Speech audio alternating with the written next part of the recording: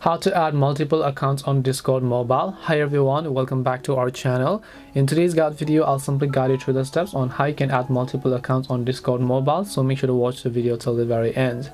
If you'd like to add multiple accounts to your Discord mobile app, let me tell you a lot of things. So first of all, you want to open up Discord.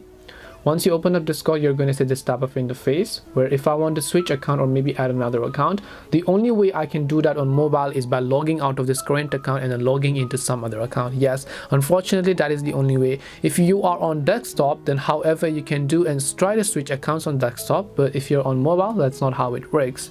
So you want to tap the smiley emoji icon from the bottom right, scroll down here to the bottom, select the option called logout. As you can see, tap on logout.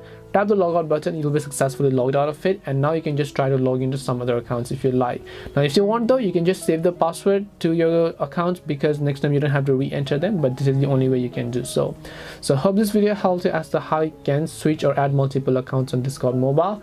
If you have got any more questions, then feel free to also leave them down in the comments section. Thank you very much for watching till the end of this tutorial, and see you soon in the next video.